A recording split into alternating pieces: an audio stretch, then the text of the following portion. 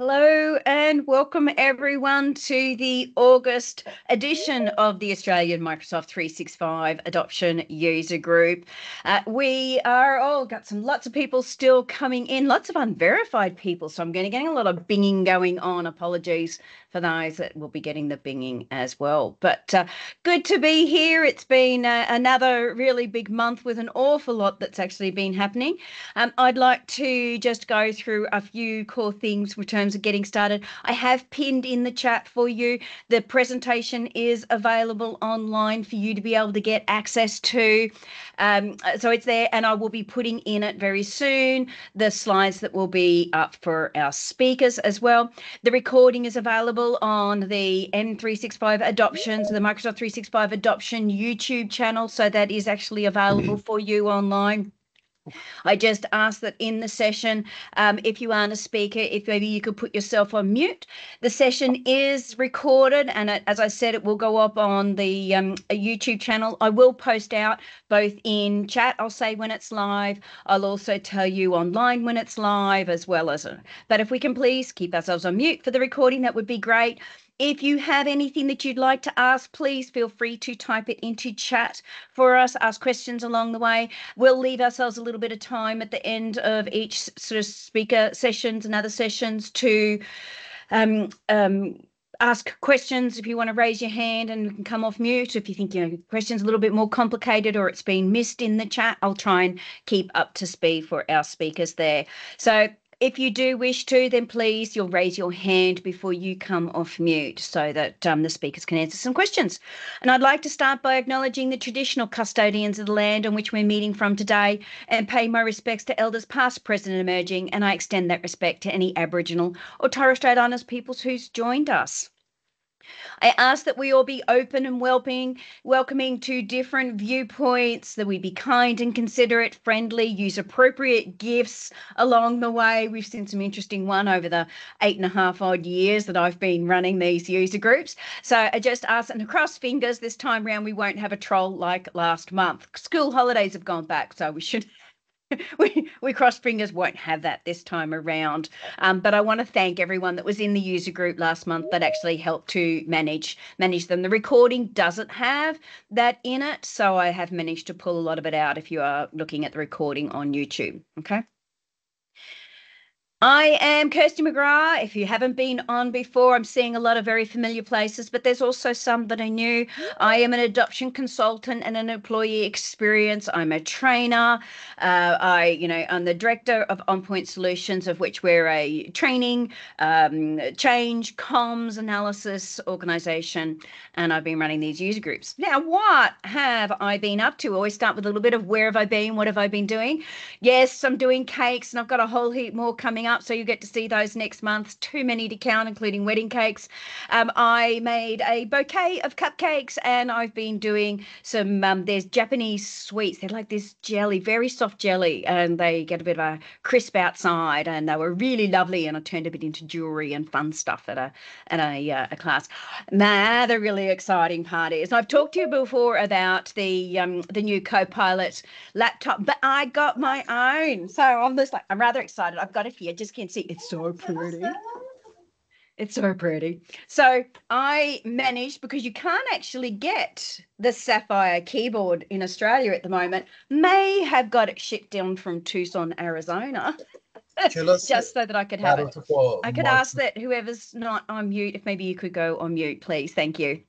So rather excited to have my new laptop, and we just had only last week, was it to be last week? I'm losing track of my days. I was at the Digital Workplace Conference, and Debbie's on the call, and thank you, Debbie, for you and your team and the fabulous work that you do with the Digital Workplace Conference. And it was so great to see so many of my user group attendees actually coming along and spending some time, getting understanding of kind of what's happening and what's sort of moving forward in this space, because there was certainly some really great topics. So I was presenting and I was talking about, lots of lots of great components in this.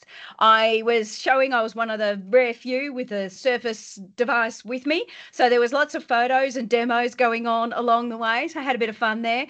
Just a couple of photos. So as you'll see some familiar faces, you're probably here in the user group. I've kind of put up, a few different pieces. So it was just, I love seeing the community come together. I love getting reinvigorated by you all and being around you. So I certainly had a lot of fun. Now, this one is a little bit different. What I've done is I was on my user group and I was going, how many people have actually been RSVPing who've been around for a little while? Mel, I want to thank you for all of your RSVPs, and John from Melbourne. So we've got Sydney and the Melbourne user group. You might be from anywhere in the world, but these are my top 20 RSVPs, and I know I see your faces all the time, and I do appreciate the fact that you come back again and again. So kudos to you. Thank you. Now, guest speaker kicking in. I would like to invite and say thank you to Elizabeth and Lisa, who've actually joined us from Microsoft. I had the undeniable privilege of meeting both of them through the Copilot Surface launch that I was a part of, that you saw photos from a little while ago on the 18th. And I was having a good chat with them both and going, how are you using AI in your communication space? What does that actually look like for you guys? And got into a bit of a conversation around what that might look like. So Lisa is the communication manager at Microsoft ANZ, and Liz is the head of communications at Microsoft ANZ. They do focus mainly on the external kind of communications as part of the business. So they're not kind of focused so much on the internal and the internal communication, but we're still looking at how we use Copilot to be able to build comms. So a lot of times we are doing external communications in any role. If you're sending an email out, guess what? You're sending out external communications. So with all of that, I am going to hand over to the team and say thank you very much for joining us. And I'll let you start presenting your screen. I'll stop sharing mine and let's move over for you guys. Sounds good, Kirsty. Just give me 1 second to get myself set up here. And just give me a thumbs up when you can see the slides. We can see the sides. Excellent. So thank you so much for that kind introduction, Kirsty. As Kirsty said, so I'm Liz Greene. I lead the comms function for Microsoft across Australia and New Zealand, and have had the huge kind of fortune to do that for almost 7 years. I think my 7th anniversary is coming up in a couple of weeks. But yeah, as Kirsty mentioned, we actually caught up. We held a media event about 6 or 8 weeks ago now for the launch of the Copilot Plus PC, which is where we met Kirsty, and we were just chatting through some of the ways that we're using AI, as she mentioned. And so look, the purpose of today, I am joined, as Kirsty said, by Lisa and my team. Lisa is definitely the power user when it comes to AI within the comms function at Microsoft ANZ. So she's going to do a few demos just to talk through how she's using some of our products day to day. But before maybe we get there, I was just going to take you through just literally a handful of slides just to kind of position it a little bit around, I guess, how we're thinking about adopting AI and how we are adopting AI within the comms function globally at Microsoft, if that sounds good. The one thing I will say is I'm not at all technical. If you've got any comms questions, very happy to answer them, but I know there's tons of other Microsofties on the line as well as Kirsty. So please just feel free to ask any questions as we go, and we'll do our best to answer them.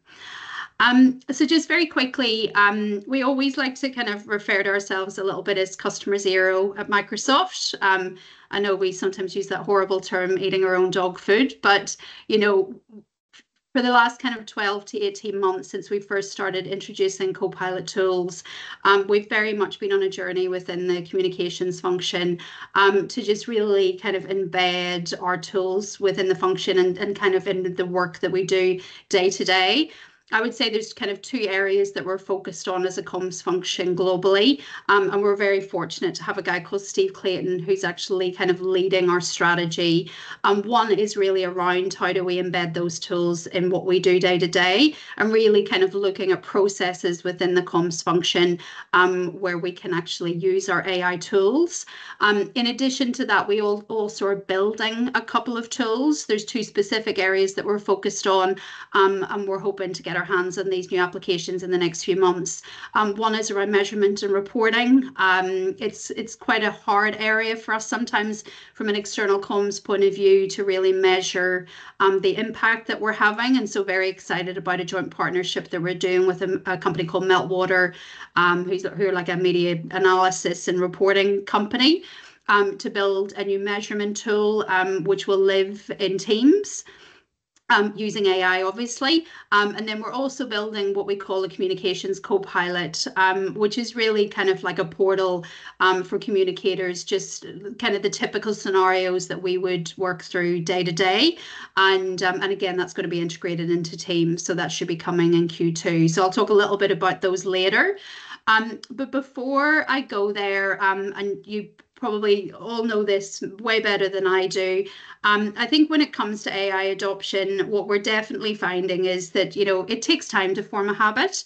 And it's something that we need to do in terms of actually embedding it, as I said, into kind of how we do business and kind of our day-to-day activities. These are just some stats from our recent Work Trends Index that was released in May. But it essentially says that, it probably takes around 11 weeks to form a habit. And I would definitely say from my own experience, I started using our Copilot tools just under 12 months ago. I think that's definitely true. Obviously, the more you use these tools, the more you can gain and the more you learn, obviously, as you go as well. One thing that we've all been encouraged to do within the comms function is actually kind of think about, a typical day in the life of Liz Greene or typical day in the life of a communicator, and where, at different points in the day, you can actually incorporate our AI tools in what you do. And so this is a little exercise I did and all of my team have done over the last little while, just around, a typical day. Obviously, we work for a US company, and so we're often waking up to very full inboxes. And so just using Copilot and Teams just to kind of get a quick summary of maybe what's happened over the last kind of 7 or 8 hours since you may have last looked at your email, or your Teams is definitely one of the ways in which I tend to start my day. Also just catching up on things like meetings that may have happened through the night, in particular if there's any actions out of meetings for yourself. We obviously are working very much in the world of media relations, as Kirsty mentioned. So I'm using Copilot a lot just to kind of stay across, what's happening in the world of AI news, for example. I feel like I've worked in communications for 25 plus years, but the rate of change and the number of kind of big news announcements that are happening now on an almost daily basis, it's hard sometimes to kind of keep track. So I'm definitely using Copilot just to kind of stay across what's happening from a news perspective.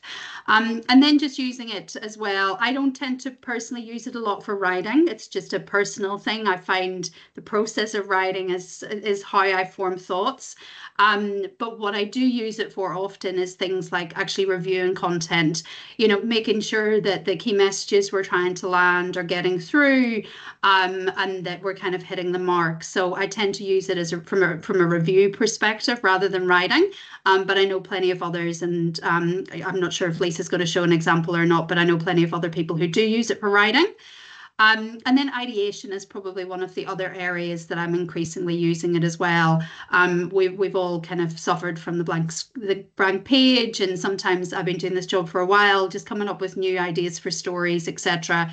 Sometimes you just need a bit of impetus, and so I'm definitely using our Copilot tools a lot for ideation.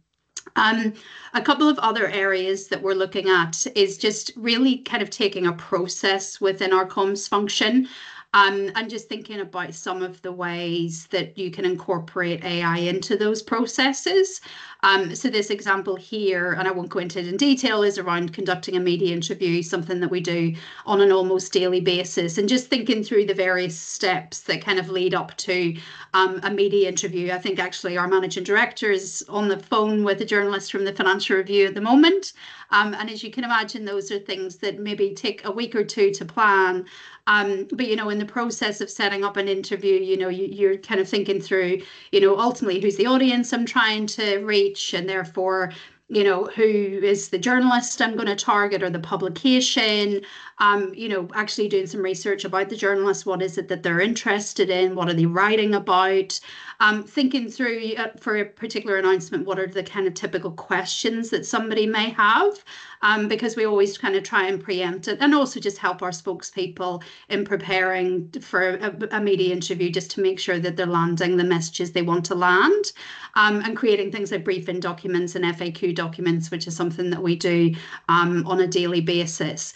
And then something I've been doing quite a lot recently, which I've been found really valuable, is then taking a transcript at the end of an interview. And, you know, when you've been doing this job for a long time, you kind of have a gut sense as to where a journalist is likely to kind of write a story, and if there's a particular hook they're going to take. But actually using Copilot to kind of take a transcript and kind of come back and say what Copilot thinks this story is going to be. And it's been extraordinary just to see how accurate it's been. So that's just a kind of typical example of like a process that we do here at Microsoft, and how we use AI. Another one is obviously in preparing something like a blog post. You know, again, the blank page, generating first drafts, you know, kind of iterating as you go, doing research, message testing, etc. We definitely find it a really useful tool just to be able to kind of, as I said, kind of gather your thoughts and try and make sure that you're hitting the right messages. But look, with that, talk is one thing, but I think it would probably be much more helpful if my colleague Lisa could maybe talk through now just a few demos and examples of how she is using Copilot in her role as a comms manager day to day. So with that, Lisa, I'm going to hand over to you. I'll just stop sharing, Lisa. Brilliant. Thanks, Liz. And hi, everyone. Lovely to meet you. My name is Lisa. I lead consumer communications across ANZ. And as Liz mentioned, I've personally been experimenting with AI for over a year now. I think since we launched Bing Chat, now known as Microsoft Copilot, in February of last year. But when it was first introduced, I think like many of you may have felt a little bit of hesitation about how this was going to impact your work. But I think over the past few months, I've quickly realized how beneficial it is when it comes to integrating AI into your workflow as communicators, and really giving you the time back to focus on the creative and higher order thinking of your roles. So I do use Copilot pretty much every day, and I think of it like building a muscle. It requires consistency for you to really truly realize its impact. So I'll do a couple of live demos and see how it goes. But as I'll firstly show an example, and I know we do focus on external communications and media relations, but I thought it would be great to show an example I've done recently on the internal comms side of things of how I've used Copilot. So this is just an example of, let's say, I received an email and I'm part of the Asians at Microsoft ERG, and it's, you know, outside of my day job, but these requests do come up and prop up at a bit of a last minute rate. So one of my team members asked if I can pull together an email to help notify our Asians at Microsoft community to help us shape our FY25 planning.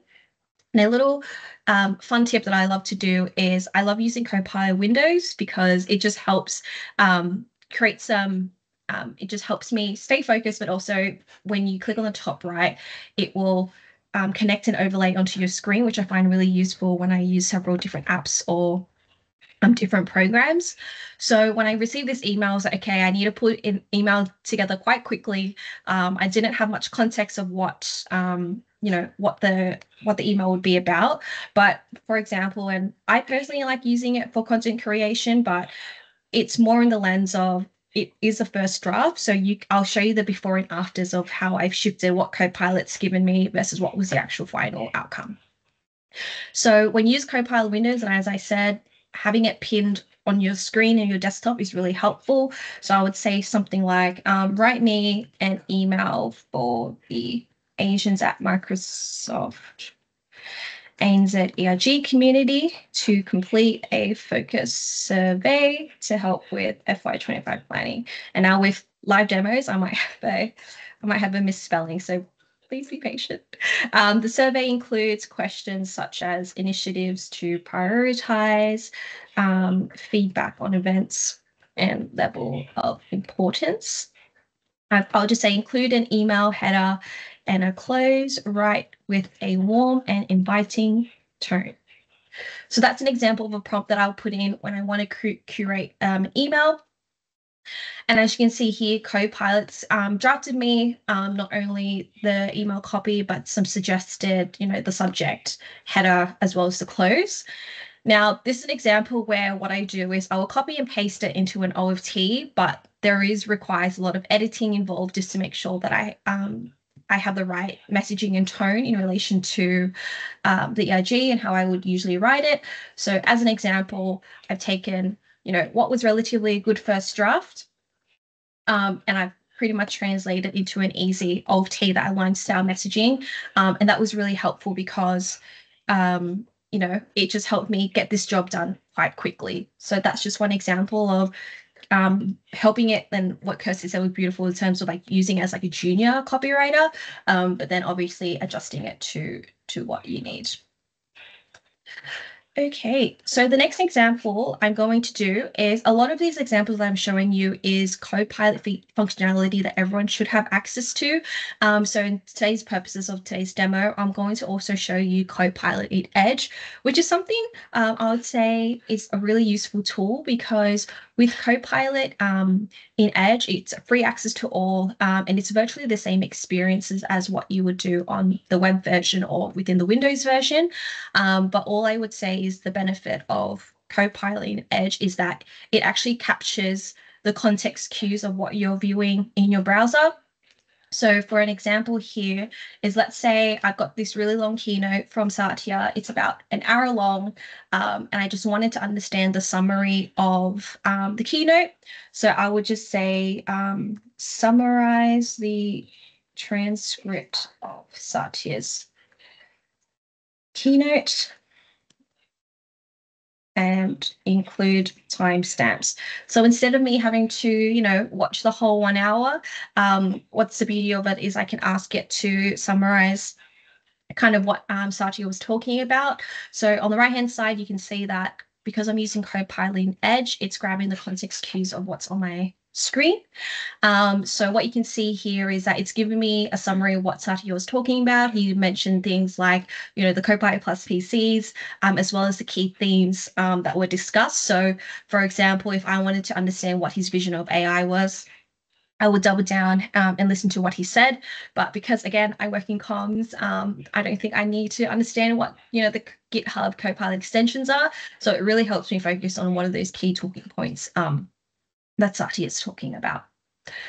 So that's another example of what I've used. Another one is, for example, I do a lot of, employee advocacy. So how do I, want to share stories on my LinkedIn or help others do the same? With Copilot Edge, you've also got a beautiful, compose functionality here, which is purely for pulling together content. So this is something where, similarly, I could do where I can, easily draft content. And this is where you can select, specific tones, formats, as well as length. So I'm just going to do an example where I've got this beautiful own story from Taiwan, and, I wanted to share that onto my LinkedIn. So I'll just say, write me a LinkedIn post to summarize, to share this story. I'll just keep it casual. I want to do a LinkedIn post and I'll keep it relatively short. So I would just flag that with the compose feature, it's not the same as the Copilot Edge where you'll get the context cues of what's on your screen. When you're using the compose feature and you need to grab content from a specific story, you just need to make sure that you include the link here. But as you can see, it's given me a LinkedIn copy version, even hashtags as well as emojis. But again, this is where I would start as a first draft and obviously curate that more into the voice of how I would post naturally. And then the last demo that I'm going to do to showcase is actually Copilot in Word. So like Liz mentioned, we take a bit of time to help prep our spokespeople for media interviews. And more recently, when we launched Copilot Plus PC in Australia, this was a really awesome functionality to use Copilot Word to help me list a variety of easy and difficult questions that a journalist may ask about a specific product launch. So using Copilot in Word, I've got my trusty Copilot icon on the corner here, and I will just say, write me a list of easy and difficult questions a journalist may ask on the Copilot Plus PCs. And I'll say leveraging the talking points from, I'm just going to use a specific file. So that's also my other favorite thing is when you use Copilot in Word and using your dash, you can reference talking points or reference other content pieces just to make your output more accurate. So I'll give it a moment for it to kind of sift through the document, but I always really enjoy using Copilot as that first step. And I find it especially helpful when, when I'm doing these preparation sessions with my spokespeople, we always want to make time to, do a mock interview. And this is where I find it really helpful to get that.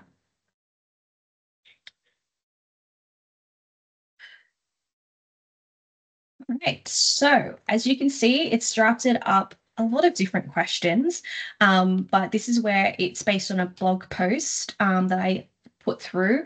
So there's got a really good mixture of content. Again, this is all publicly accessible information, but what I find really useful here is that if, for example, let's say I'll keep it, again, I'll fine tune this and start to break it down into what, I would love to test or would love to help support my spokespeople on.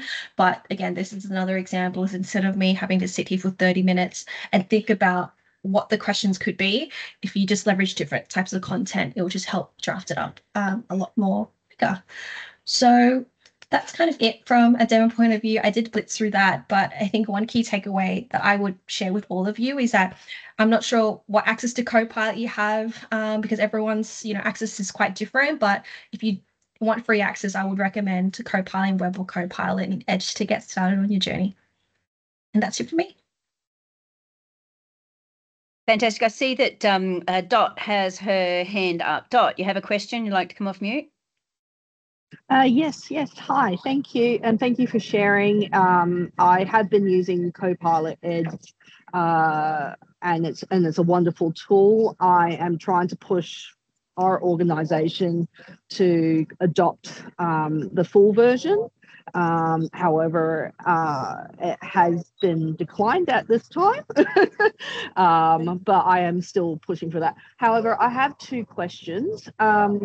The terms of spelling in the Australian English, because a lot of people would look at, say, an email and say if, a word prioritize is used with a Z instead of an E, it's kind of like frowned upon. So is there a way to make that seamless?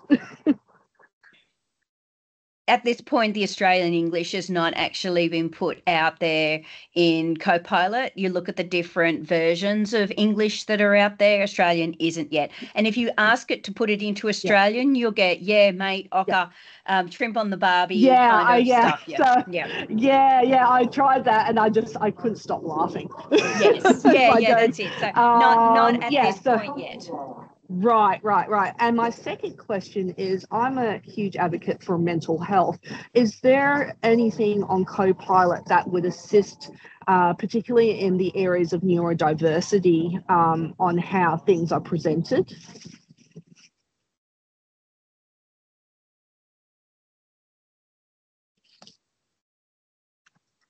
That's probably a question that's out of my remit. If I or it might, yeah. So Okay, so yeah, a couple of things that I know of in terms of the neurodiversity and or a couple of others is having the microphone inside Copilot for them to be able to verbalize if they need to. Maybe they can't type. There's been quite a few features that are actually included in. And if you go to the accessibility site, the Microsoft accessibility site, when it comes to some of the AI and Copilot, they do have lists out of all the various features and functionality that's available there to be able to help and support. I see it's particularly valuable where, English might not be the first language. So we're seeing some great rewrites and some support around structure of sentences and the grammatical side of things that's really helping as well. So, there are a lot of cool components that come in, whether it's Copilot or other AI solutions. All I would add, this is anecdotal, Kirsty, but one other example I've heard a few people reference is just even being able to get kind of like meeting summary notes and action points at the end of a meeting. I've heard a number of people who are neurodiverse say that that's been super helpful, just because it's just making sure that they've, that maybe they've understood, the key points and who's on point for what. Having that kind of summarization functionality for Teams meetings is really helpful. Yeah. They often find that in terms of that particular part, it's because it's they might be great at listening, but not great at typing or writing, and they can only do one thing at a time. So for them to get notes afterwards, they're often relying on someone else because they might struggle. So, we're seeing that in terms of the neurospicy, as I know a lot of my families like to call themselves. We've got a few neurospicy across the family. Mm-hmm. Yeah, because you go first. No. Is there anything else? We've got May, who's also got her hand up. Elizabeth, do you still have some of your presentation to go? I've got like a handful of slides, Kirsty. Okay. So just we might just do that, and then May come back around to your question in a minute, if that's okay. Thank you. Thanks, Kirsty. I've literally got just a few more slides. We've probably whipped through this quite quickly. Kirsty, but just give me a second, and I'm hopefully going to resume where I left off. I did indeed. So look, the next couple of slides, give me one moment here. I think it's just loading. It's just really kind of where next for us. And these are, truthfully, tools that we're building, as I mentioned earlier, internally for use within the Microsoft Comms function. I mentioned that measurement is something that we've struggled with in the past. And certainly when we talk to other communicators, this is one that they get quite excited about. But we're in the process of building a new platform with a company called Meltwater, which will be able to just kind of give us, just incredible kind of insights around, a particular topic and who's reporting on it and how they're reporting on it. I've seen a few demos, and I think it's going to be a really useful tool just to be able to target different audiences and really understand, using a lot more data to think about who we want to target and how we want to target. And then hopefully get into the nirvana of a bit more foresight as well, because, there's a little bit of, we're hoping to look a little bit over the horizon in our roles just to kind of see where issues are developing. And I think being able to use a tool like this to kind of give us a bit more foresight about what might come next is going to be hugely, hugely valuable. So that's something that we are very excited about getting our hands on. I've been told I'm going to get access next week. Another thing that we're building is what we're calling a communications Copilot.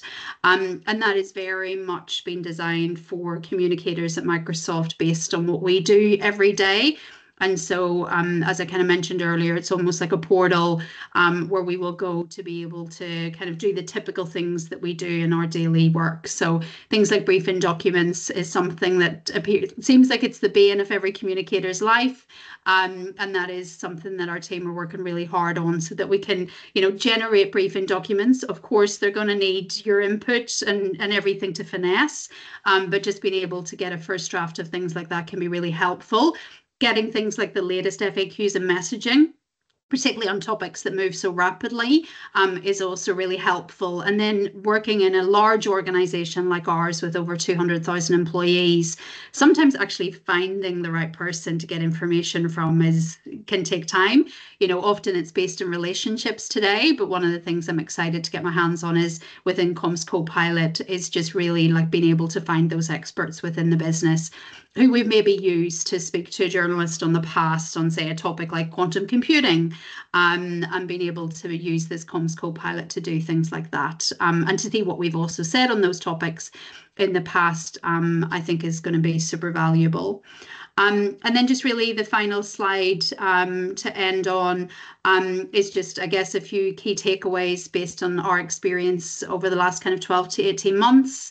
You know, I'm assuming that a lot of people in this call probably are already doing this, but we're certainly being encouraged just to, you know, give it a go. We're definitely sensing from talking to other communicators, there's a little bit of reticence. People are a little bit scared. They're not quite sure where to start.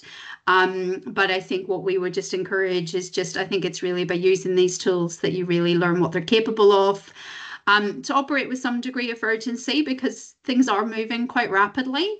And I think there's, you know, within the communications field, I think we're certainly feeling like an expectation that we should be using these tools just as much as other colleagues are. And so just really encouraging people to kind of get in there and get started. But within all of that, never to lose sight of the value that you bring as a communicator.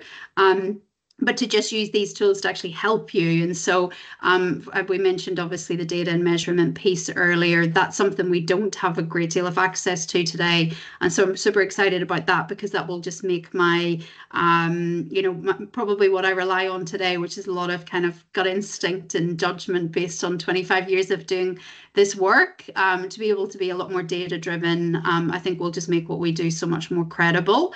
And then the final thing that I would say is, you know, kind of the culture that you have within your team or organization. And I think particularly the culture from the top, right from day one, our Chief Comms Officer, a guy called Frank Shaw, has been very much advocating for us as a comms function to use these tools. He's been sharing how he's using them himself.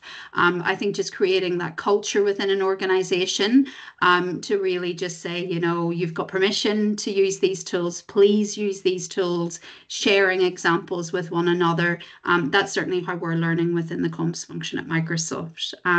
So with that, Kirsty, I think that's me. So I'm just going to stop sharing. Thank you so much. And May, you've been very patient in waiting. You have your question if you'd like to come off mute.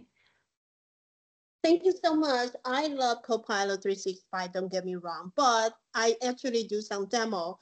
This is the fun part. When you backslash in just using Copilot PowerPoint, 365 PowerPoint, then you can say, create a PowerPoint backslash a PDF or a Word document. But I don't know why it seems like has a ghost live in my Copilot.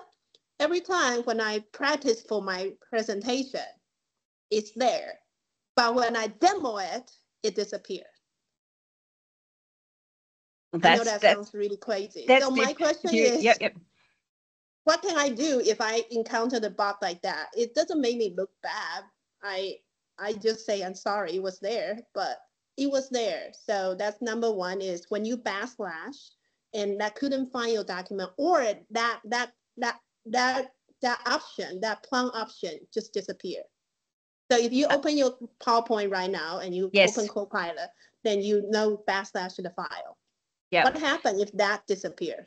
So you've got a feedback button that you can actually do at the moment. I mean, you have to remember that Copilot is still in its baby, you know, steps infancy. It's only been out for a short period of time. And there's a lot of changes going on, especially in the PowerPoint side of things at the moment. There's been some pretty big shifts. I can certainly report that back into, you know, the PowerPoint team. If you can send, you know, screenshots, or you can also put it into, you got your feedback portals or through the tech community where you can actually show a screenshot of what it's actually doing, or, you know, small videos of what it's doing to capture, so that it can be reported as a bug. There might be something happening for you. I know that there's I mean, I can't say that I've seen it happening in my environment. I don't know if there's anyone else, but you know, I haven't seen that happening. Yep. I have a recording. The session was recorded, so you will see me like pretty embarrassed at the moment, but I will send you the recording. And I did send a follow-up recording for that group to say, hey, I don't know why after restart my computer, I have this. So I will have a screenshot and send the script. Second question is, I know a follow feature has been talked about last year on Microsoft Outlook, but when I practice and just play with it, and when I follow a meeting, I thought automatically we should get a note if we are in the same organization. Is that true or not true? That's a follow feature. So if you have multiple meetings in Microsoft Outlook. One, in terms of some of the problem solvings or a few other things, what I can do is let's have a conversation. I'm more than happy to spend a bit of time with you outside of the session, and have a look and pass through some information to the teams for you. Thank you, Christy. Okay. I will find your LinkedIn and I'll ping you. Thank you. Hey. Any other questions for Elizabeth, Liz, and Lisa?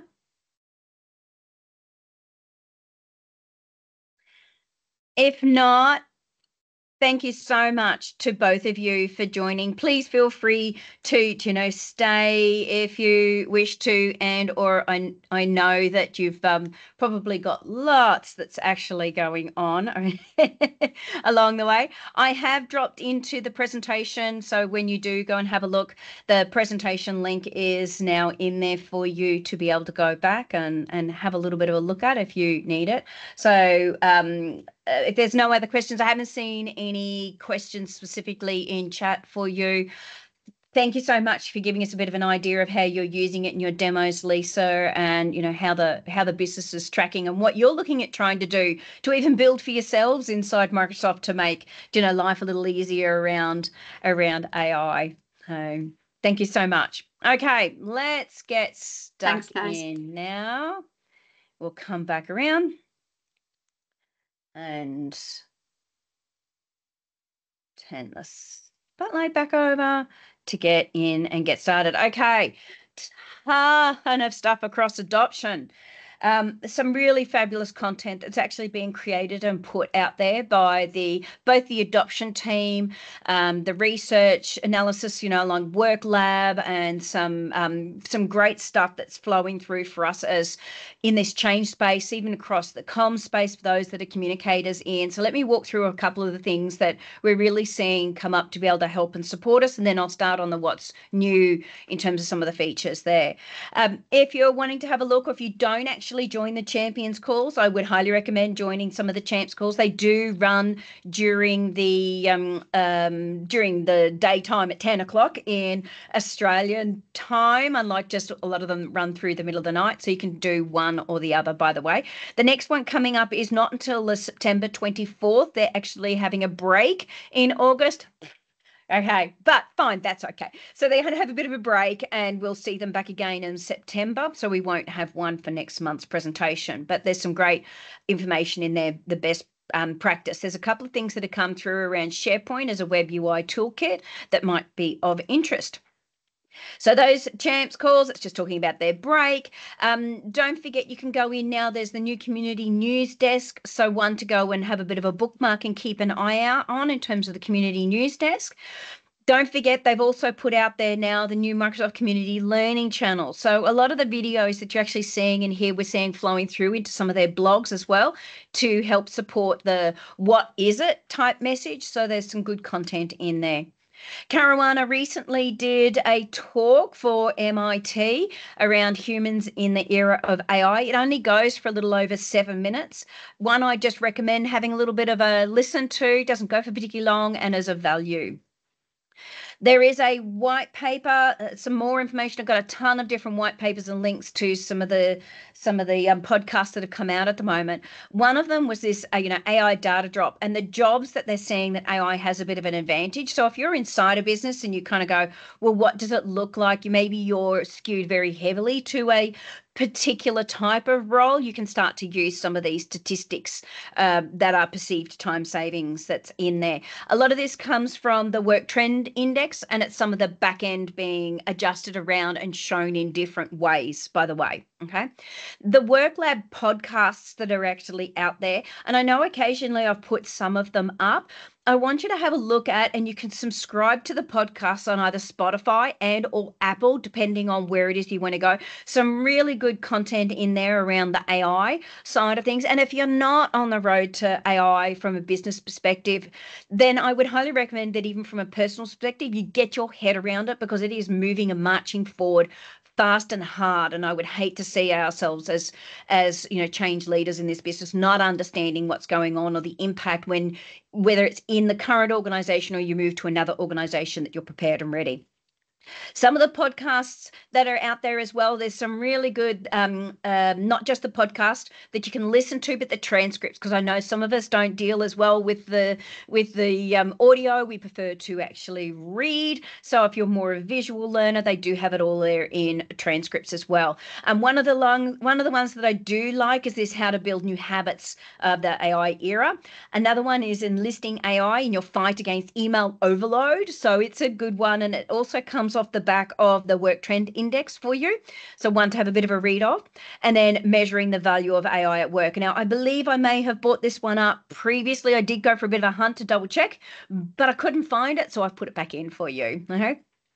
Now, in terms of the release notes and what's actually gone up on the adoption site to support us, some great content, of which some of those podcasts and information is in here, but there's some PDFs and some PowerPoints of value in the Viva adoption resources. So on one of the blogs, dropped in a whole list of Viva adoption resources, and I'm going to walk through some of these that have come out that are of real value for us.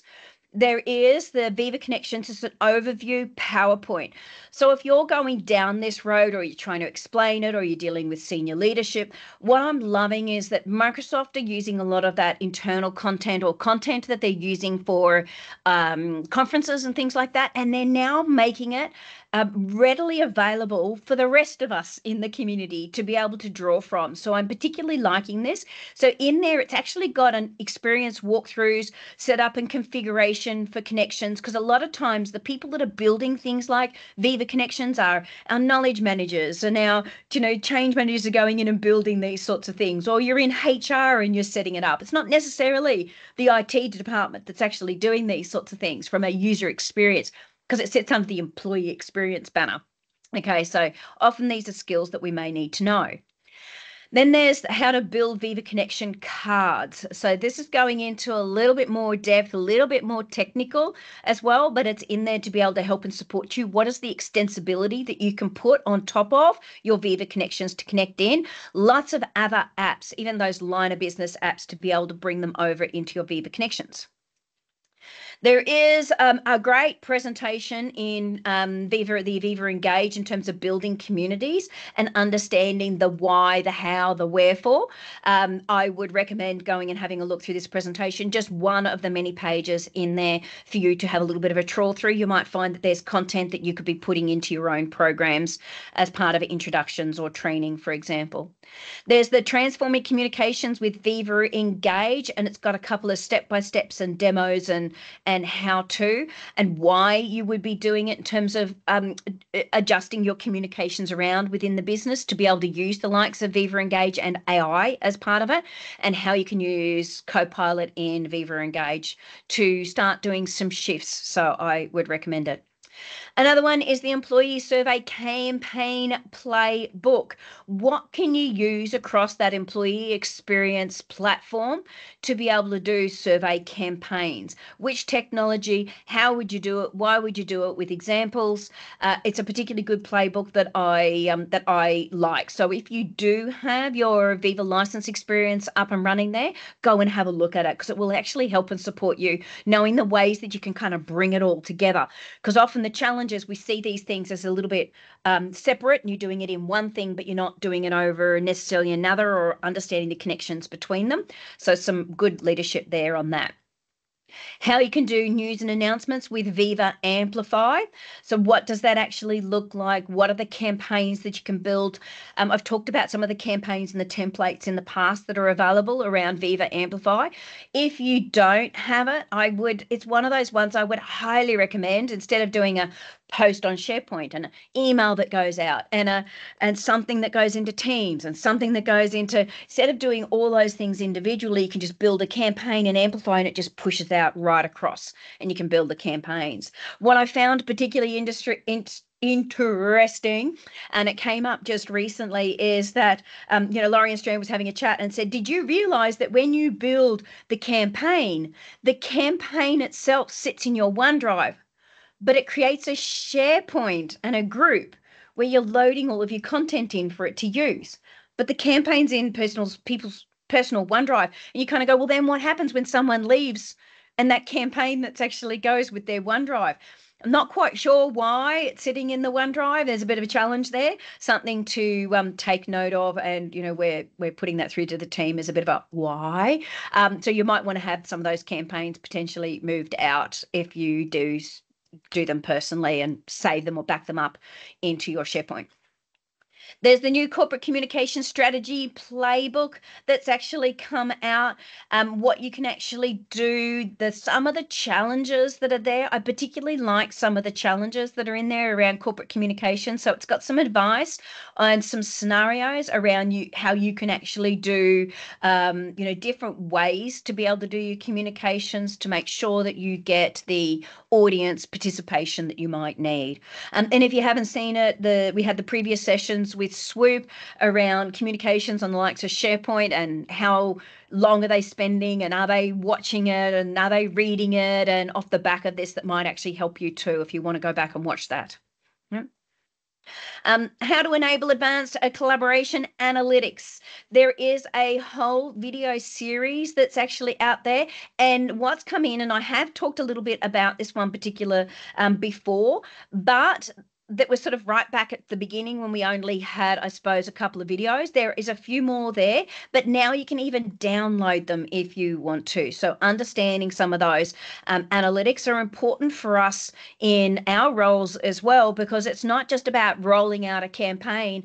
It's actually about what comes, before in terms of measuring, and what comes afterwards is to have something to show how we've moved the organization from one point to another. So one to recommend. Okay. There is the Intelligent Meeting recap videos that are out there around Microsoft Teams Premium, so a whole how-to video series for you. There's been some more videos that have actually gone up when I first brought this in. I think it was only about 4 or 5 when I first talked about it, so there's a few more there now. If you're considering Teams Premium or you do have it, there are some ones that you might have links in your own, SharePoint. Maybe you got a SharePoint learning site, or you're using the Microsoft, learning platform. Maybe you've got Pathways, for example. You might be able to plug some of these in, or maybe you've got the Champions platform and you want to start putting it into your Champions platform as links to kind of go, Champs, we want you to go start watching this because we're rolling out Teams Premium as an example. Okay, lots of ways that you could use a lot of this content, by the way. The Microsoft Copilot dashboard, when it comes to metric interpretation, this is a bit of a white paper around some of the things that you actually can do with the metrics, what it's doing and why you might kind of plug it in. So I put the table in here for you. It's not, I wouldn't say it's a particularly long white paper in terms of the metric interpretation, but I think this was the core thing that would actually really help you around, what research is going in there, why it might have increased or decreased as a metric, to give you some context.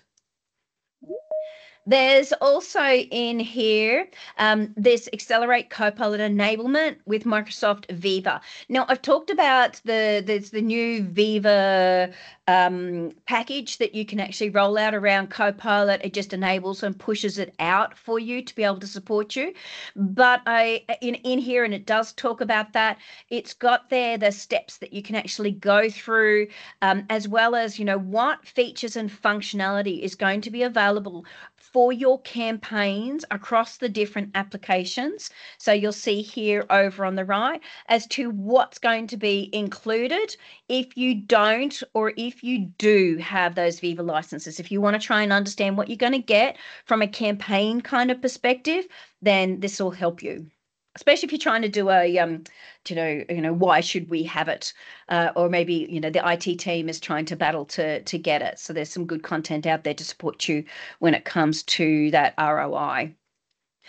Viva Amplify there's a rollout enablement. So if you're looking at rolling out Viva Amplify, it's actually got, what can you do, the T-minus timings and some other, bit of demo info in there and screenshots and a couple of things to be able to help and support you on your process to learning or talking about it with senior leadership.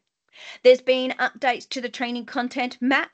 Now, sometimes we see this particular page hasn't necessarily been updated in some of the things like the success kit, or if you're a partner on the call and you're over in the SMB side, then it hasn't actually been updated. But if you go to the adoption site or you click on this link, the standalone underneath the user enablement, the training content map, it has got the latest. The main changes are very much in here. We've now got the full kit has kind of flowing through. So that's where there's been a bit of a shift. In the scenarios library, there's some new information that's come in, especially under that new sort of some of those categories. Marketing and sales are the big two new categories. We've seen them building. When we first started, there was really only kind of legal and finance, if I remember a little while ago. It wasn't that long ago, really. We're seeing a lot more scenarios in these functional scenario kits that you can go and download. So this one here was the marketing one. So downloading all the presentations in marketing, and underneath there, so for example, if you open up the product launch, it'll have that scenario. It's a little bit of a day in the life of / scenario of what you might do and how you might do it when it comes to Copilot if you're trying to push it out. Now, underneath operations, so if you're looking in the operations kit, for example, there is a presentation in there around the change management side of things. It is not working. I went to go pull it down and I've reported it as coming up with not available to the team. So cross fingers, I'll be able to show you that next month. Or I'll keep an eye out and I might even try and put something in chat if I remember. Otherwise, I'll talk about it next month. Hopefully it's up and running so that we can physically see that presentation.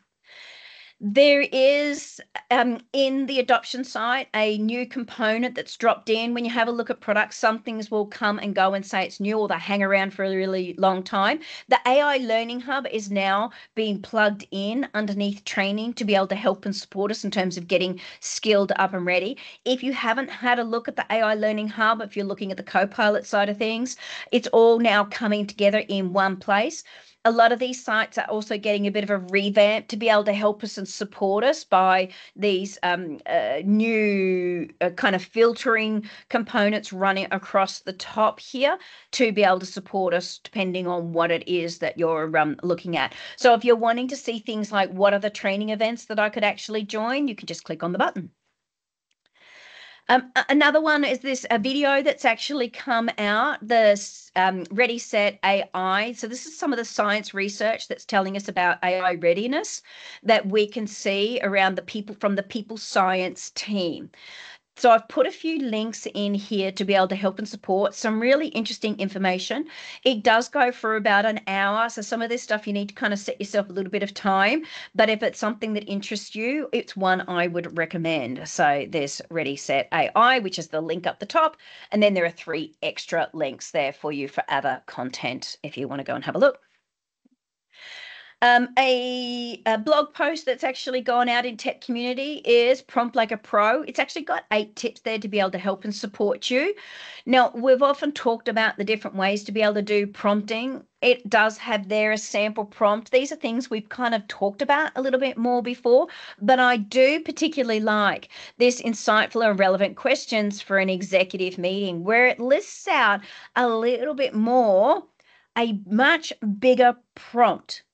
Now, I see a lot of these very small kind of prompts, but often we're not going far enough in our prompt. If we're trying to do something that's a little bigger and a little bit more complex, we need to make sure that we're speaking to it or talking like we would to an assistant that we want to get them to do, a 15-page white paper. We're going to need to give them a whole heap more, guidance, for example. And of course, we've got Rishi on the call. So Rishi's enabling he's Mocha. So that modern collaboration, the updates to his documentation. We've got version 3.1 is now out there, recommending you go and download. So that's come through this month. Thank you very much, Rishi, for you and your team and all the hard work you do across this space. Microsoft Viva Insights, there is a PDF, a little bit of a white paper with some of the key takeaways around organizational network analysis. Now, there's a couple of things around analysis. This has actually taken some of the Viva analysis pieces here. And there's more that comes as part of some of the white paper with some links in here and some of the other core components I'm going to be bringing up soon. But there is, how can you actually go in and measure some of that change, and what does it actually look like to be able to do some of that network analysis along the way. Okay, whether you're an analyst yourself, maybe whether you're a behavioral analyst, whether you're a business analyst, whether you're a change analyst, they're all very core components. And often as change managers, we're a bit of both. We're a bit of all of it sometimes, so we do all three roles. So we often need to know these things. There is a really good on-demand video that you can actually go. It's a blog post that's come out. And as part of that blog post, it's got 10 in-depth videos around Microsoft Viva. This comes from that community YouTube channel that I was talking about right back towards the very beginning. So it's now pulled together for you. What are the core videos that will actually help you that you could go and over time do a bit of learning? Try and make sure you're setting yourself aside a couple of hours each week to do some learning each month, because this technology is just absolutely barreling along. Unless you start blocking it out in your diary, guys, we're going to get left behind. Moving too fast. We need to have time for learning. And, Microsoft have now, if you were at the conference, we were told that they're now setting aside 1 day a week to dedicate to learning so that they can stay ahead of the wheel and a bit of our rat race. There is, in the project management side in Microsoft Planner, a new day in the life of guide for Microsoft Planner, and one that I'd recommend going and having a look. There's lots of great day in the life of. So this one is the Senior Program Manager, a new one that's been put out there. There's an infographic that's been put out as well in terms of what's actually going on with Planner. Why would you use it? What I particularly like about these sorts of things is it helps us to write, say you wanting to roll out or do an education piece, maybe you're doing some comms emails, for example. These kind of infographic pages gives us some perfect wording to be able to plug in around the benefits of. Often we say, it's very marketing. It's like, well, what are we doing when we're trying to convince them the benefits of the new planner and we're going to upgrade to, for example? Yeah. Don't forget, you got your community day calls that are actually out there for you to be able to join. So anyone can go and join these. More often than not, for us, though, they're the middle of the night. So if you are a bit of a night owl and you are up at midnight or at 1 a.m., maybe you want to join in. Any questions on any of the adoption stuff that I've seen or trawled through before we start on what's new to M365? Seeing any hands going in the air yet? Nothing gone into chat that I can see. Lots happening in the adoption space now, guys. We're not getting kind of left behind anymore. It's really moving forward, and it's great to see. And I'm sure that there's plenty there that I would say that, Rishi would recommend that you also do as well. Mind you, he may not be on the call anymore, potentially. So, okay. Let's have a look at what's new. So this came from the community presentations that go out there for the champs calls, those community champs calls. It is the Microsoft Designer and Copilot. Designer is now out there in general, so it's general availability. It's no longer as part of beta or private preview.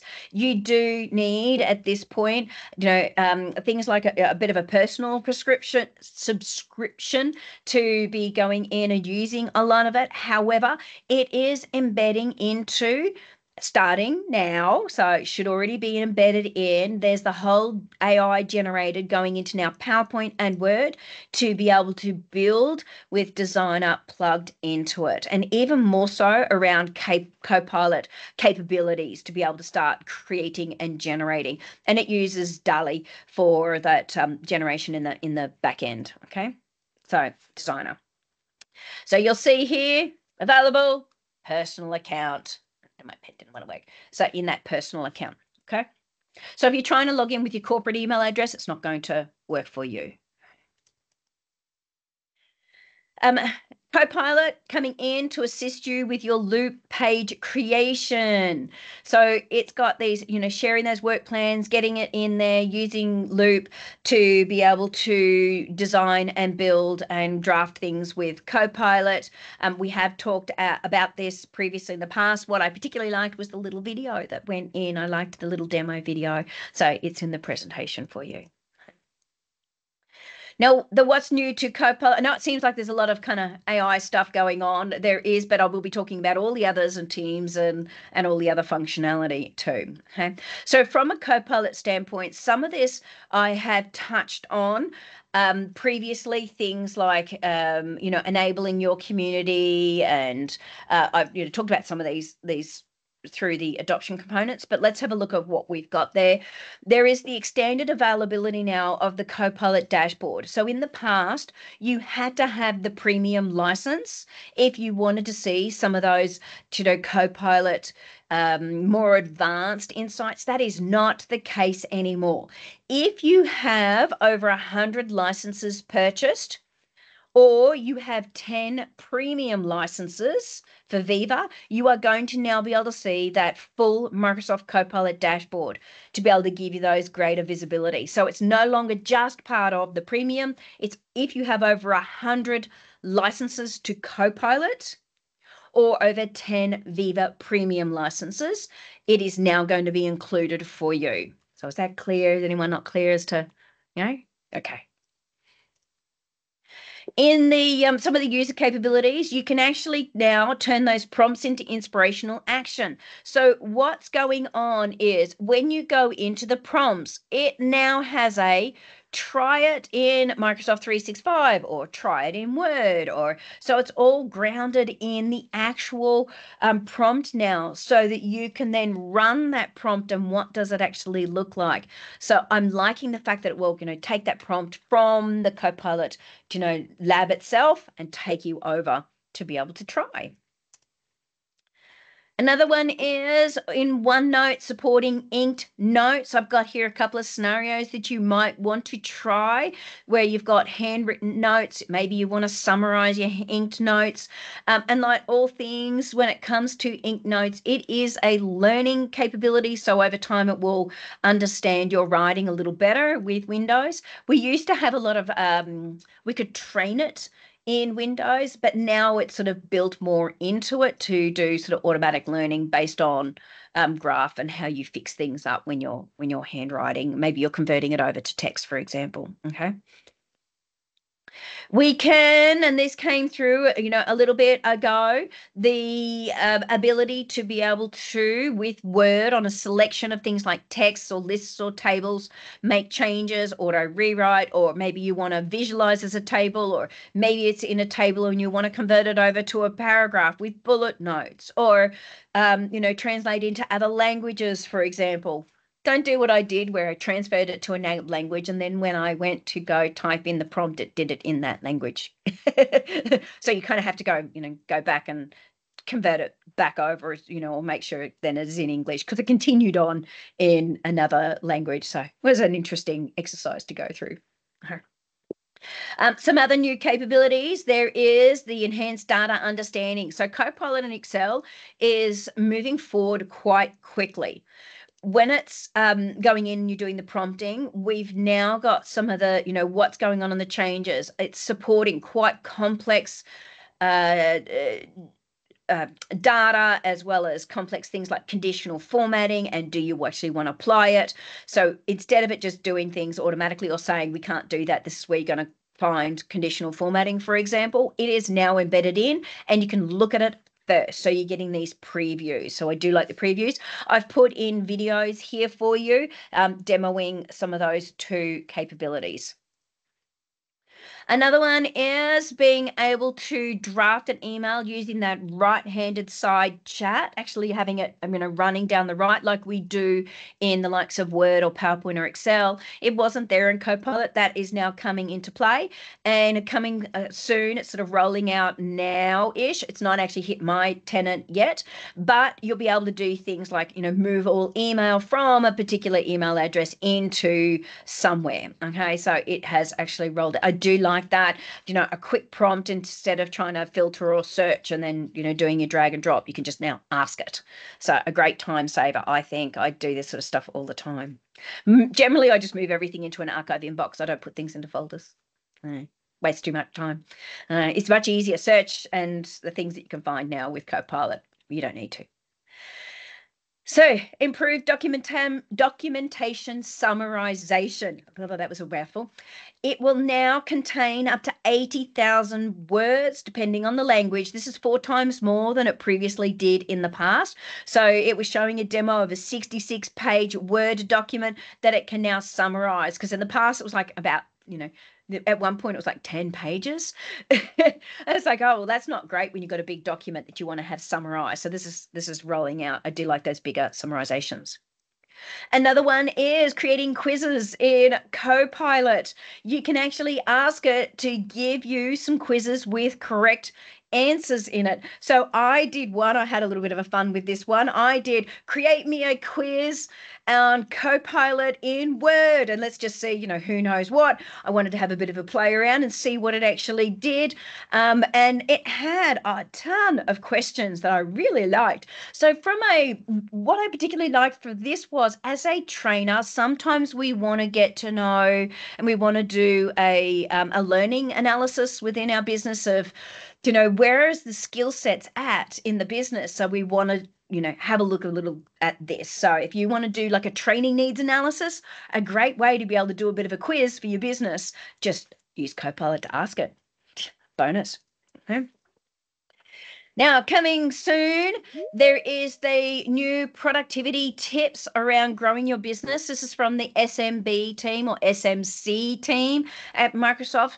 So they have their blog that's actually gone out there. I'm really looking forward to the tip series because it's often grounded in some really good business use cases that are every day. When we look at small businesses and the way that they would actually use it, I like that sometimes more than some of the things we might be doing in an enterprise, because it can be a little bit more user friendly, because the average small business owner might be, an organization from 1 to 50 people, and the things that we might do, we often may not want to go huge or big, but what are the core things that we could work with? So I'm really looking forward to that one. There is some updates in terms of the Viva Amplify for the user capabilities to be able to now do, editing. And what it's doing is we can come in, we can have a bit of a play. Copilot is now embedded into Viva Amplifier. Okay, so it's got a whole editor using Copilot now. So we're seeing it driving into more and more products. So this is the new one. What's new to Teams? Let's move on. So there is now Teams cross-cloud guest access for the web. So this is the web side now. This means that external parties can participate more in that collaboration experience when it comes to chat, meetings, channels, Teams, things like, video screen sharing for one-on-ones and chats and all those sorts of things that are actually coming into play. But, and then admins can, set up that trust between the different tenants to be able to support that cross-tenant access as well, by the way, to be able to support you. Another one is the search results are going to throw up now things from chat as well. So it's going to have these suggestions pop up. It will include things like the sender name and pictures and the context, the date and, presence and links and file attachments. So I'm liking all of that coming up as part of those search results. Fabulous. Haven't got a screenshot of it yet for you, but maybe I'll have one again soon. Okay. The new meeting gallery coming into play. We know that when it comes to the gallery, we can see up to 49, but now we can pick and choose from the 16 on. So once you get to 16, you can actually go into the larger gallery, but now you can say how many you actually want to see on the screen. So it's 4, 9, 16, or 49 as part of that large gallery. So even though it starts at 16, you could then just limit it down to 4. In terms of Teams events, there is now the ability to put your presenter into a particular order for your webinar so that you can physically have them going in an order and adjusting them as part of that. And it can be found under the presenter bio section, by the way, if you're looking for it. Another one is managing what those attendees see in terms of updates for a town hall and webinar, so you can make some changes there. So there's a bit of a link there on how to. There is also now, and this is one, there's a lot there around, around Teams calling and Teams phone functionality and in meetings. I've only pulled out 1 or 2 for us because there was a few there. But the one I particularly love is that Copilot now will bring in better speaker recognition, and IT can activate things like voice profiles. So you can actually create your voice profile so that Copilot can actually recognize in meetings using Teams rooms, those voice profiles, to be able to build out using Copilot. So this one is one that I get asked on all the time. We're in a meeting room and there's 10 of us and we're using one Teams meeting, and will Copilot recognize my voiceover, my manager's voiceover? Okay. This is all being built in. And I always say it depends on your device and depends on what you've set up. This is that final piece in the cog. We now can do custom emojis and reactions in Microsoft Teams. However, one of those things to note is admin, yes, you can turn it on and off, or you can go turn off but select just users that can create and delete them, because ultimately you do have a maximum of 5,000. So if you've got a large business, maybe you've got a 115,000 business and you've got lots of people creating their own little custom emojis, things could go pear-shaped pretty quickly. So you might want to lock down who can and can't create them for the business. Okay.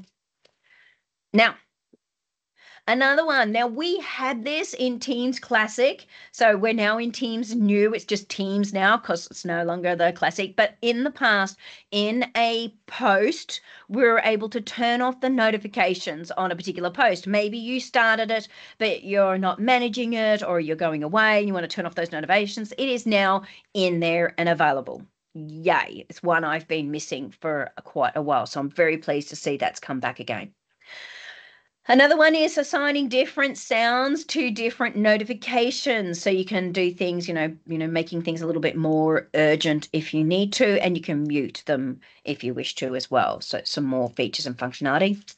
Another one is that Discover feed. Microsoft have been asked to have the ability to be able to turn off the Discover feed in your channel list for those that do or don't want it. This can be done. It is underneath your general settings to do it. Now, on the SharePoint roadmap, let's go have a look at some of these features and functionalities. Some I'm talking about now, some I'm talking about a little later in the presentation, because SharePoint can kind of bring in stuff from Teams and OneDrive and, all over the place. So I'll talk about some you might want to read or I've talked about in the past. So I'll only touch on the relevant ones for now. One of them is the enhancements to text web parts. I'm particularly liking this. There's a lot more bullet style lists, yay. I'm liking the fact that we've got some different ones there in terms of the list levels. So there's some of the ones. Then you've got things like your alphabets, numbers, Roman numerals, and the way we can starting the list. Maybe you've got a heading and you want to continue on a list at a different number and have it moving on at number 22 off of yay, instead of starting all over one. Like it. Another one is applying shapes to images. Nice. Often we don't always want a square picture. Now we can put little circles and add captions. So this one I like, because often I do things like if I'm doing maybe on my page on the left hand side, I want to do that kind of a picture icon that represents for example, what's in the paragraph, and I want a little nice circle like I might have in my email. Designer icon got a refresh. So that's the new designer icon. If you haven't seen it before, or you might not have noticed it, it did get a refresh. There is also some different aspect ratios. I have been using this in terms of making sure that I can put something into both landscape and portrait along with the square. So it was doing square and landscape, but it wasn't necessarily always doing, portrait. So these have come into play. Plus, there's also some new designer tools around greeting cards, and you can do restyle of your images into things like pop art and doodle and cubism. And there is a video. I've dropped in the link to the video on how you can actually do that if you want to watch. So I found that one in my trawling around for you. So now the June one, so the June here, by the way, I wasn't able to present it back in June because it didn't come out to the 8th of July. So we had our user group on the 2nd. So now this is the July, not the June. I'm doing the two. This is the July SharePoint roadmap as to what's going on and what I liked. There is new content panes for your pages and news that are come into play.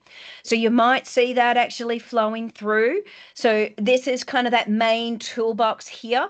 And then it goes into, its various components in web parts, media, templates to be able to help and support you when you look at them more. So these are the different look and feels. Now, this is also flowing through into other functionality like Amplify. If you're looking at Amplify and it's looking at the SharePoint pages, so some of this is flowing, you'll see it flowing through into other spaces. I've put in the YouTube video, which was from the community YouTube, to be able to help and support you. So that's in here from that community hub and the blog. So there's a couple of different components there. The next one is, and we have been waiting for a long time for this to finally come out and be available. I was looking at this on the roadmap 2 years ago. Okay, so, and it's been asked for some time. It is finally here to be able to co-author and collaborate on SharePoint pages and news pages. Hallelujah. It will show you who's in what particular web part, for example, to support you. I've dropped in a video as well as some of the how-to in the blog to support you. Okay. Next one is there are additional file types for filtering. We often have fairly standard filtering, but with the new extensions that have come into play that's now dropping into your OneDrive, we can now filter on all these extra components, not just Word, Excel, PowerPoint, and PDFs and things like that, for example. We can do loop. A lot of people were going, what is the, .loop file and not understanding kind of what these things are. This will actually help them. So show them how they can filter based on file types. The next one, now this one is one that we'll need to do a little bit of education around. When they are opening up that shared folder experience, the view is going to change just a little in terms of that, what does it do when it takes it to that user folder? It is jumping over to the people view in their OneDrive. Okay, so it's going to the people view when it comes to files that are actually shared. There's a whole heap in the SharePoint Premium. I particularly like the autofill that's actually going on in there and how SharePoint Premium can help you around autofilling. One to have a look at. There's a whole heap in there. Some of it goes into Graph API and gets quite technical, but that one core one is the one that I want to call out for now. They're in the OneDrive current information that's actually gone out. There is a blog around some on-demand training where it's got 4 in-depth episodes. It's got the recent podcast episodes from OneDrive and that sync up that I often will pull information from, and the Intranet Zone. Also, it's got then all the recordings that are on demand across the community conference. So if you want to kind of get your head around what's going on in OneDrive, what's happening at the moment, then this is is the place to go to be able to get yourself up to speed. In Planner, now I already showed you some of those day in the life of in Planner. There is some extra features and functionality down the bottom of this Planner preview, because I've talked about Planner and I've given you links to the Planner and the preview and the content that's actually out there, and I've brought it in plenty of times. On this particular blog, the reason that I've brought it in, it's a new blog. It is a new blog that's gone out there with lots of steps of things of how to, but down the bottom for us, I particularly liked the resources that were being brought together on that particular blog to be able to help and support us. Okay, so next one, in terms of new to Planner, is the ability to create your own custom fields. I love it because, one of those things with Planner, if you're doing, and don't forget, this is that premium functionality. So it's you'll have the pro version, or you might say you've got your project for the web. If you've got project for the web, so that's actually a subscription to project to the web, it gives you the premium version, which allows you to then be able to do things like custom fields if you're wanting to do. And if you haven't known it before, you can actually do your Windows plus semicolon, and that allows you to bring up your emojis, or you can do it with your full stop as well. The other ones are you can do colors, so you can do a bit of sort of that conditional formatting and use the paint bucket. There's a little paint bucket icon here, so creating your own. I like it. I know, Shari, isn't it fantastic? I know, back in 2019 was forever ago they talked about it, so it's nice to see it's flowing through.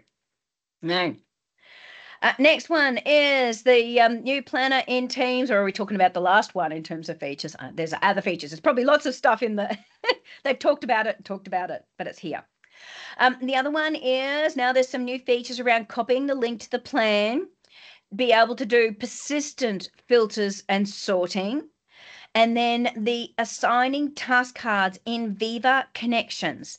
Now, this opening the plan, the video I've got here is the opening the plan from the task. So it's not just having the task in there now. So if you're in the planner, or it used to be called, tasks for planner and to do, it was running here. So planner is on the left rail. You can plug it in as its app in the left rail. Now in there, if it is an action, it will come up to the top and it will allow you to be able to launch from here and physically see the plan from each card. Nice. Another one is in Viva Connections, you can actually have assigned tasks in there. So we'll go, you've got an urgent assigned task. Do you want to add it onto your to-do/planner? Okay, so we've got adding a task, and it can be dropped in your Viva Connections. Viva Connections will be both customized by the business, but can also be customized for you as well in terms of cards. Another one that's actually come into Planner, and this, of course, is part of that, premium version as well, is sprints. So if you've got the premium plan for Planner, you can then use sprints to be able to do things like, grouping particular information. If you had Jira, so a lot of people were very used to having Jira, of which you had sprints in Jira. This is going to be very similar to those sprints and having those sprints retrospective, but it is going to be based on, of course, whether you've got this as a subscription. Okay, so I do like the fact that you can view it, whether it be in a grid or a timeline or different charts. We're nearly done, everyone. In forms, another functionality is that sharing your form to be able to collaborate. You can work together on it. You can add and remove questions. You can work with styles. Others can send out the invitations. They can view the results. And not only can they view the results, but they can actually check individual result and responses as well. So it's not just the overarching. Another piece that's come that's new to Forms, it's got this new functionality where you can actually validate open text responses. So this has now come into play where it goes, the restrictions is its text and it contains, and what does it actually then have to contain? Okay, so I'm liking some of this functionality. Another one is the lengths and max count. So there's all these open text validations going on as well.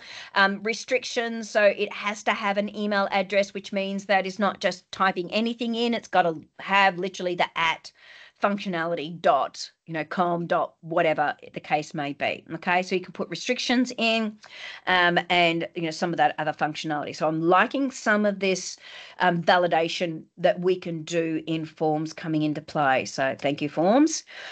Another one is the Copilot suggestions that you can use when it comes to Microsoft Forms.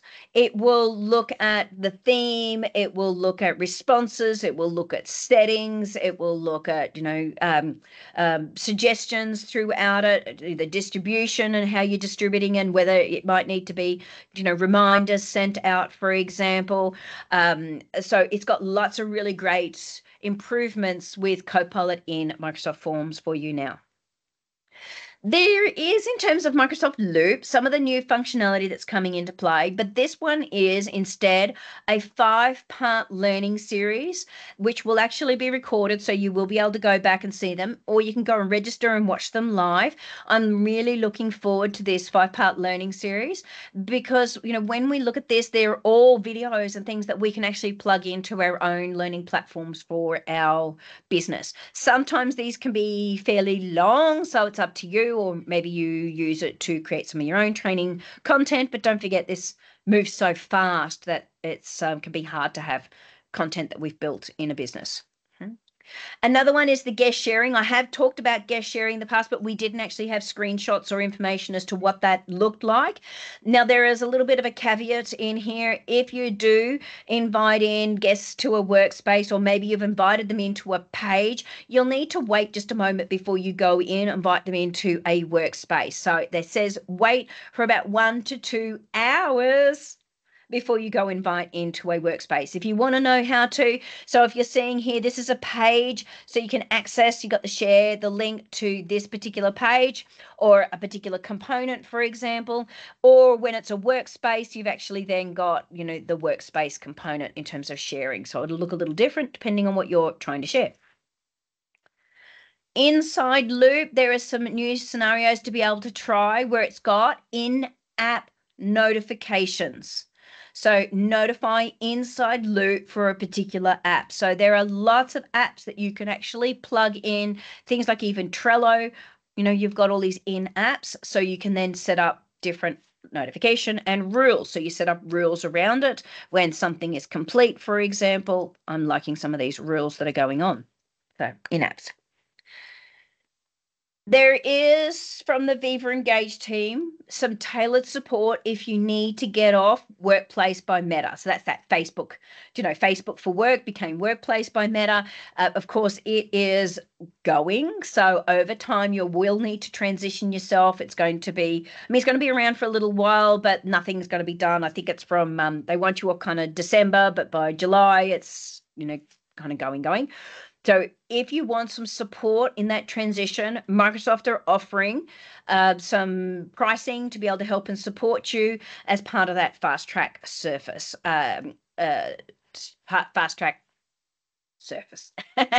offering and or partners that can actually help and support you to do that rollout. They've got information around what training and resources and experts to be able to support you. Okay. Another one is in Viva Engage, you can actually choose different layouts. You can say where the picture is going to be sitting, it's above, or is the text above, for example. There is immersive view. You can have it, instead of being square, it can then be landscape, and it's got a little bit more around it. Okay. Another one is the recording will be available. Yes, it will be there afterwards for anyone that's had to fly. In terms of Viva Engage, another one is that Copilot community to be able to remove the setup. It's all there to be able to flow. I've talked about this before.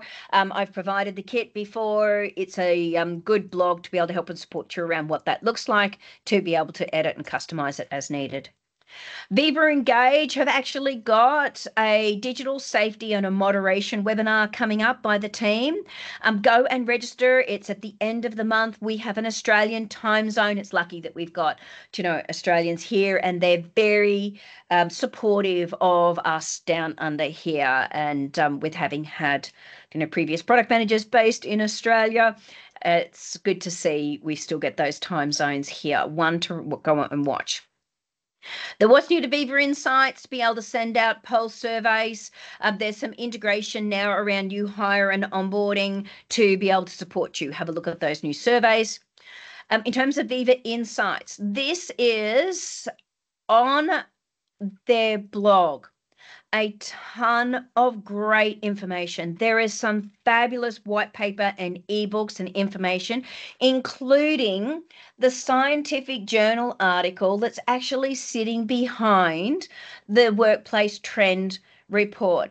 Now, what they've done is this particular white paper, when you go in and you have a look at it, there's some fabulous pages in there with some little tables and information, really trying to help and support around what that looks like. I've gone and had a bit of a trawl through.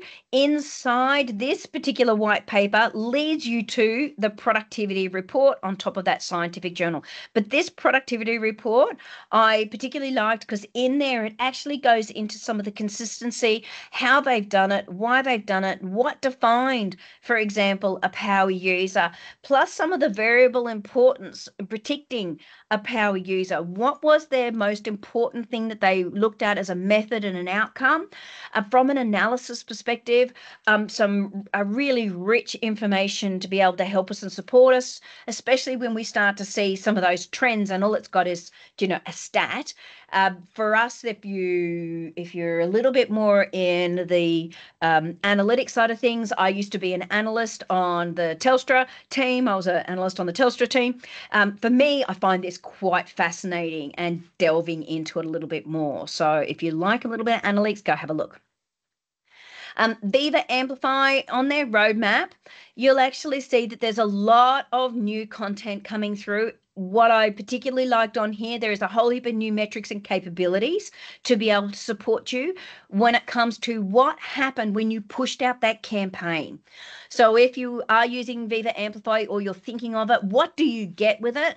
It is very rich in its power as to what's happening for you if you're here from the comms perspective, because you've come in because we've had a comms topic today, then, this is the type of stuff for you. And it's all built in and allowing you to look at it inside the tenant, and it's plugging all of your tenant components like SharePoint and email and other functionality all together into one. So you're not using external kind of third party and having information outside your business. Another thing on the roadmap, there's a new experience to be able to customize your content for Outlook and Teams. So it is supporting some more familiar web parts. There's lots of improvements going on to be able to help you and choosing audiences, for example, and being able to edit. This is rolling out now and over the next month or two. Next one is, remember I said that toolbox for SharePoint is flowing through and looking into Amplify. This is showing you what it actually looks like. So it's now a little bit more user-friendly in terms of being able to explore and insert content, to be able to distribute out and giving you a bit of guidance on how to be able to do that as part of Amplify. Another one that I'm loving, this one here was like music to my ears, being able to reuse content.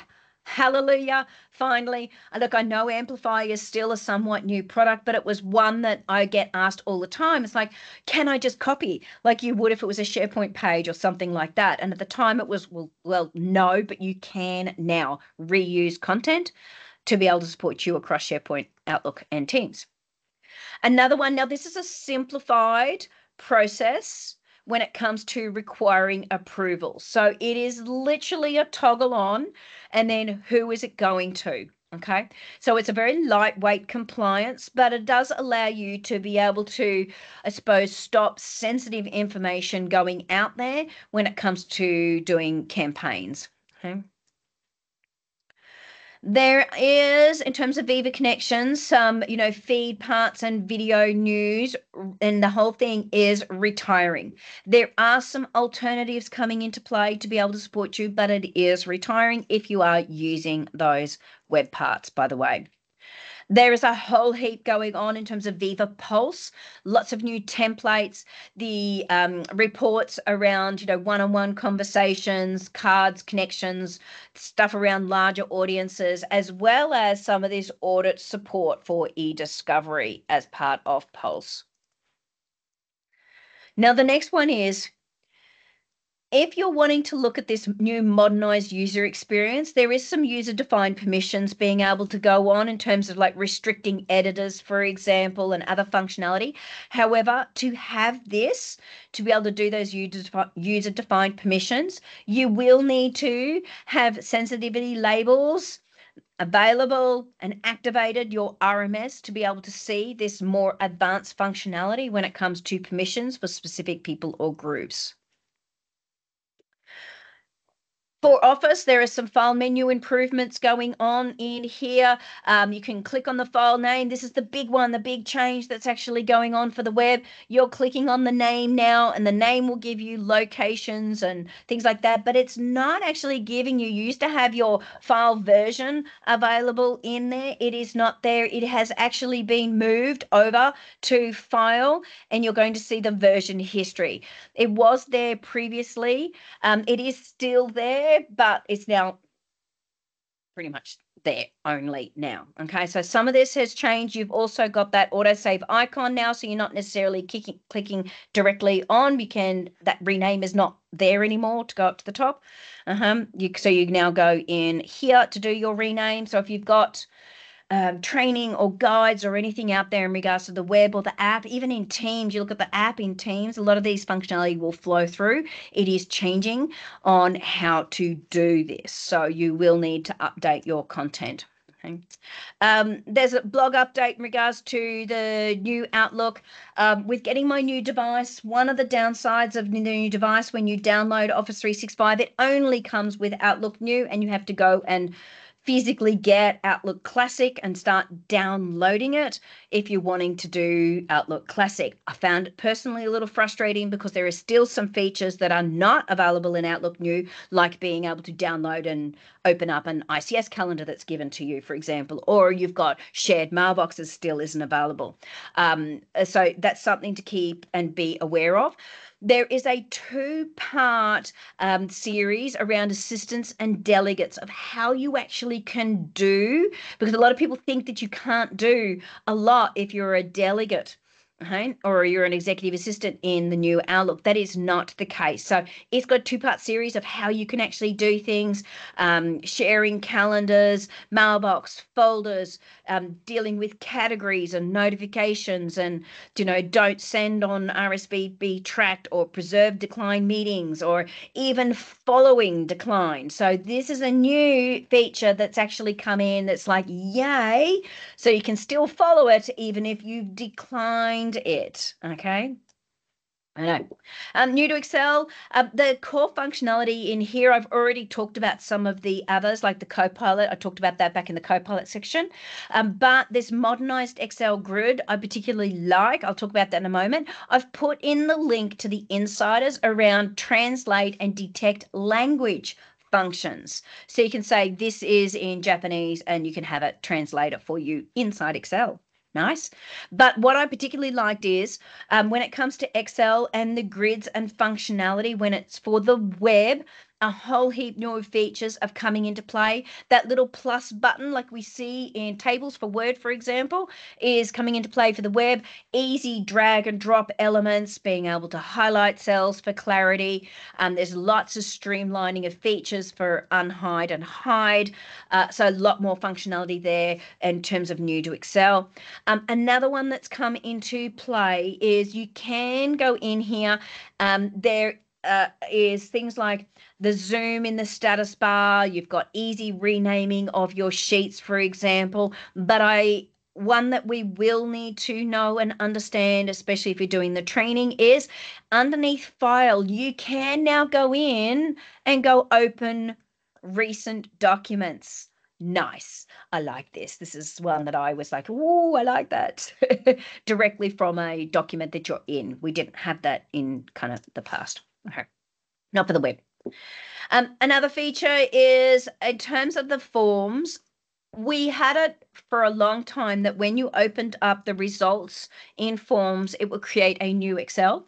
They then went, we're not going to do that anymore. We're going to have it where it's syncing automatically so that you don't have to. But the problem was when you were in Excel, if you wanted to see new data, you had to still get out and open it up again. That is not the case coming forward. We're going to have that kind of a sync button effectively coming on where you could be working in it and it'll give you the live updates with information coming through in real time. So that is now available in forms. In the Insider blog, ton of new content. We're used to in OneNote that single stroke, do a arrow or a circle or a shape or a whatever and get it to hold. It's now coming through into Word. So we're seeing some of that flowing across, which is fabulous. Next one is Word for the web, same as what we have with Excel, that ease of functionality of being able to move things around and adding in columns. That's all flowing now into those single click easy access on the ribbon for Word on the web. Go have a look and see if there's anything in particular that you might have been struggling with in any of the versions of Office, depending on the rollout. So it will give you what we've actually fixed if you're having some problems. So, link pictures were not updating or those things in Excel. That always tells you what's happening. There is the events catalog of all the various calls and training. Go have a look at it because these are in Australian, some of the Australian time zones. For example, maybe you want to have a look at it. You're a marketing professional and using Copilot, for example. You want to have a look at it for executive or sales. There's some fabulous free training going on. There's lots of community days happening all over the world. If you happen to be traveling or some of them are virtual, some of them aren't, but you might be able to watch some of those community events around the world or join. Some are free, some aren't as well. Don't forget, in the presentation is my latest wheel. I am working on another one. I know there'll be another one out there. My YouTube channel, which is where you're going to find the recording once I take it live. Cross fingers, I'll have that out soon, but I am away next week. I am going to a wedding next week where I get to do a 3-tier wedding cake and create a Dragon Ball Z cake. So I effectively got 4 cakes to do next week. So I'll be up to my eyebrows in buttercream. So cross fingers, I'll see how soon I can get this up for you. Normally I start getting it once I've downloaded, I get it up and running kind of by Monday or Tuesday, but I won't be able to next week. Collab Talk, lots of videos on the Collab Talk. Of course, I spoke not that long ago at the Copilot studio around the mastermind with Daniel and his user group. So don't forget, there's the Copilot user group. There is lots there. Plenty of resources and links. Where do I find my information? The user groups that are actually out there, plus the previous recordings, are all linked in the presentation. We come back on September the 3rd will be our next date. September and October will be still on the Tuesday. Today was a little bit of an anomaly. Always, if I have to move it, I usually only ever try and move it to the Friday, which is used to be their Melbourne day, if it was the first Melbourne day of the month. But November, I warn you now, we won't be having a session in November, so I'll give you a bit of advance notice because I will be having some leave. I am off to go see the Northern Lights in Norway on a 3-week, cruise and travel. So I won't be around. So hopefully you'll miss me in November. But thank you so much, everyone, for coming. If you have any questions or you want to raise your hand or you want the presentation, here is the QR code for you. Thank you so much for coming along. I always appreciate the fact that you're here and you're joining in. Elena, you have a question for me. You've raised your hand. Hello.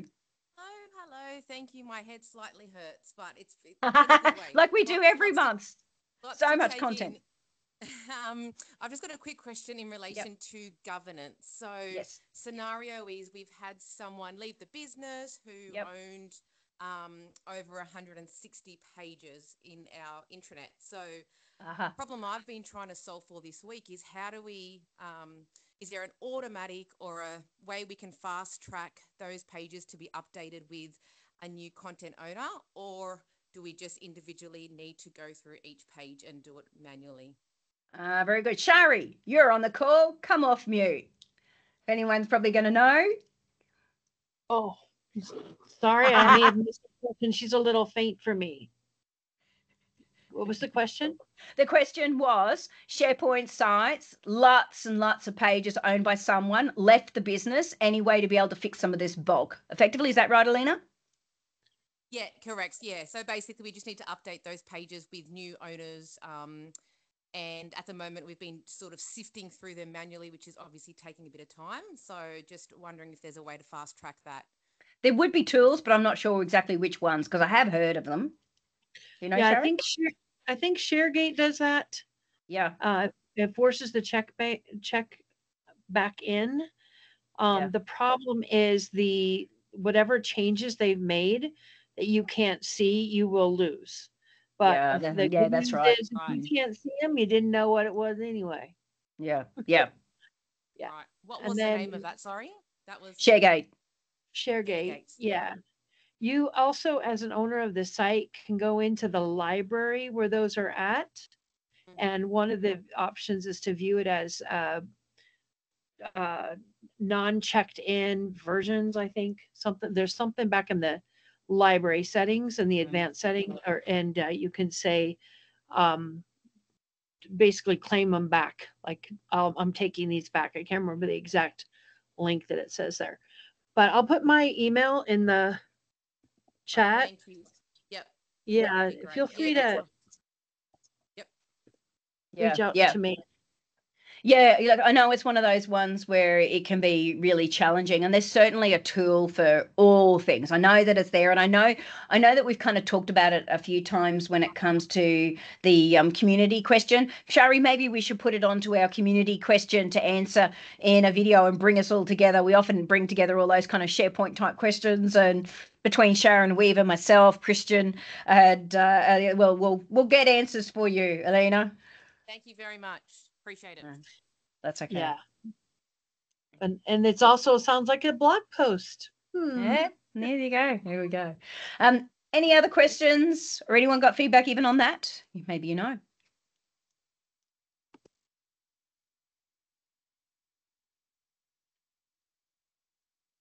No other questions?